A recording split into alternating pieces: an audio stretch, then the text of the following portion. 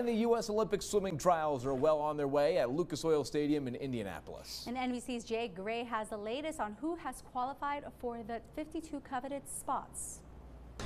Hey there, and welcome inside Lucas Oil Stadium, day 3 of the U.S. Olympic swimming trials. Take a look around at this place.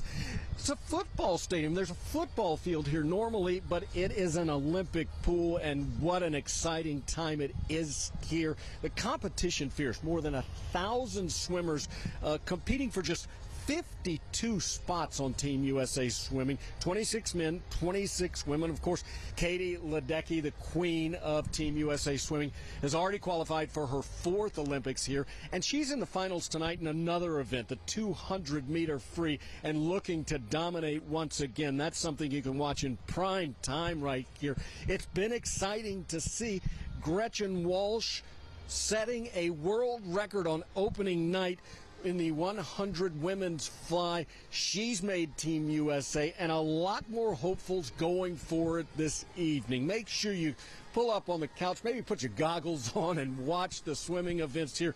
Should be a lot of fun. The competition, again, so intense.